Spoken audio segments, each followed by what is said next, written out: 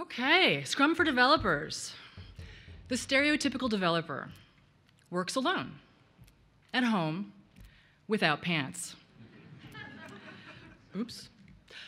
He knows better than everybody else.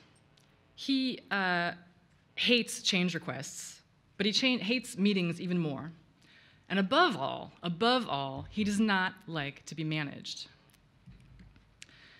In real life, the developer works more often in an office and hopefully with pants. He is, of course, also she and they, and we never work alone, right? Whether you're building bespoke websites or plugins or themes for distribution, whether you work at home or from an office or from a beach in Thailand, you're at the very least going to be brought to work with your customers or clients, and more often than not, with other developers, designers, and specialists in their field. We collaborate with others so that we can improve our products and services, so that we can improve ourselves and our work, and to do that, we need to be able to communicate effectively. The word Scrum comes from the world of rugby, and whether or not you like rugby, this image tells a compelling story about a team huddled together as a single unit, working together to accomplish a common goal. Outside of rugby, Scrum is a framework for delivering complex projects. The roles, language, and ceremonies of Scrum provide us a playbook for effective communication.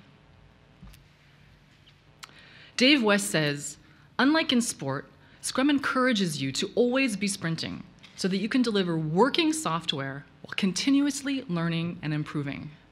This is the embodiment of Scrum. Now, before we can actually talk about Scrum, we have to talk about Agile, the philosophy on which Scrum is based. The Agile Manifesto defines these 4 values and says that while we value the items on the right, we value the items on the left more. We value individuals and interactions over processes and tools, working software over comprehensive documentation, customer collaboration over contract negotiation, and responding to change over following a plan. There's often confusion, but Scrum and Agile are 2 different things. Agile is the philosophy. It's an attitude. It's a set of values and principles that serve as a guide to use to fall back on when confronted with difficult situations and decisions, while Scrum is the practical implementation of a delivery system.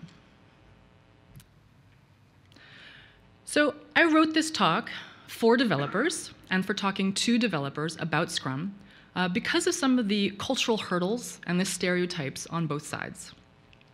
These are things that I have encountered again and again in the 20-some-odd years that I've been working in the web industry.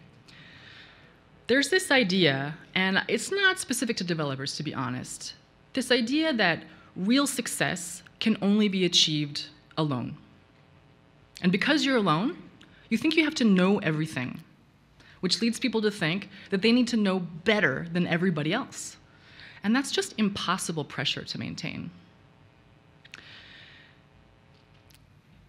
The fear of change is something that we all have, right? And I've always found that ironic because we know that change is inevitable. And when we embrace change, we learn as we go.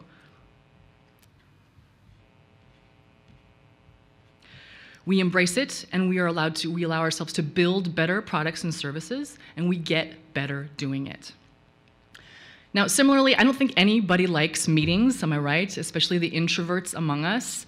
They take a lot of energy. And a lot of times they're called without real purpose or tangible goals, and nobody likes to have their time wasted. And managers can also have a bad rap. Some can be rather domineering, maybe a little micromanagey, and nobody either likes the feeling of having somebody breathe down your neck, putting pressure on you to perform. So Scrum addresses these hurdles. It empowers cross-functional teams to self-organize.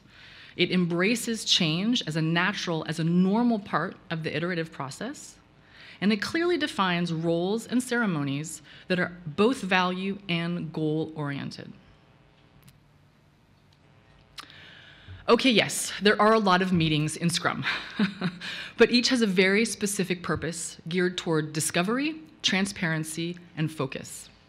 In order to build great things, we need to understand what we're building and why. We need to evaluate the risks and the challenges. We need to test the results of our work. Are we on the right track? Are our customers responding positively to what we're building? What have we learned that we can use to improve? So let's run through the events really quickly. The sprint is the heart of Scrum. It is the time box cycle, typically 2 weeks, but it doesn't have to be, that we define for delivering value on a project. What does that mean? Well, we don't want to build something that somebody doesn't want, right? So rather than building a whole thing and waiting till the end to deliver it and get feedback, no, we're going to build things in smaller increments. We're going to deliver small pieces frequently, get that feedback quickly, and then incorporate it back into our work. The sprint plan is not a plan insofar as we think we have everything figured out in advance, because that never happens. It is a meeting to set the goals for the sprint. And knowing that we're going to discover things as we go. We define our tasks for the sprint based on those goals and what we think we can reasonably deliver. The daily Scrum. Yes, it's daily, but it's the best meeting ever because it only lasts for like 10 or 15 minutes. And it's a great opportunity to touch base with your team, to make sure that everybody's on the same page and delivering on their commitments.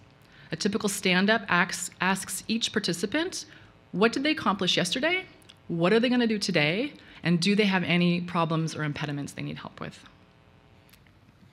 Sprint review occurs at the end of each sprint and often includes stakeholders.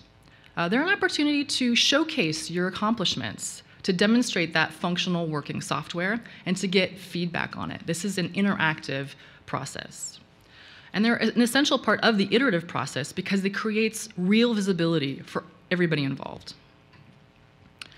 And finally, we've got the sprint retro. Now, this is probably my favorite of all of the sprint ceremonies because it creates a real space for the team to evaluate how they're doing. It's a chance to not only celebrate everything that you're doing right, take a look at those things that are going well so that you can keep doing them, but also to take a candid look at what's not going so well and take actionable steps to correct them. Now, when implemented correctly, all of these meetings are time-boxed, which means that meetings don't run over. You give yourself a specific amount of time to focus on necessary aspects of each sprint so that communication is optimized and you create a sustainable cadence for the whole team. So let's look at the team. What's the first thing you notice? There are no project managers on a Scrum team. Now, this can be very disconcerting for the project managers amongst us, but that's going to be another talk for another time. No, really, there will be another talk. So let's look at the product owner. The product owner is the person who keeps everybody focused on the business value of what's being built. They've got the big picture view. They know what we're building, but more importantly, they know why we're building it. They are generally in charge of maintaining and prioritizing the product backlog, maintaining the budget, and both reporting to and protecting the dev team from various stakeholders. The Scrum Master has two very important tasks. The first is implementing Scrum, making sure that communication is open and transparent, and that everyone understands the goals and the scope of the project. And secondly, removing any impediments from the Scrum team that might prevent them from achieving their goals. Scrum Masters are not merely meeting facilitators, and it's not just another fancy word for project manager. They play an essential role in setting the tone for the team's interactions and for orchestrating a productive working environment.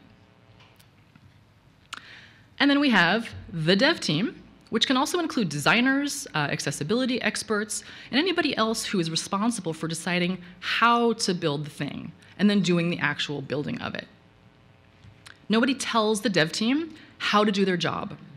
They are empowered to organize themselves, to consider the goal set before them, and create their own path toward achievement.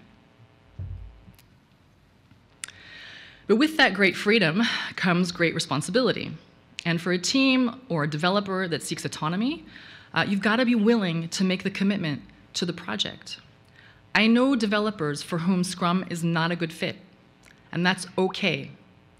Some people prefer to execute without having to be responsible for the deep problem solving and the decision making that comes with an agile team. The trust goes both ways. And when it's in place, when all parties are working openly, in full transparency, taking responsibility for their work, for solving problems together, it's beautiful, a joy. We challenge ourselves and we challenge each other, and that shows in the work.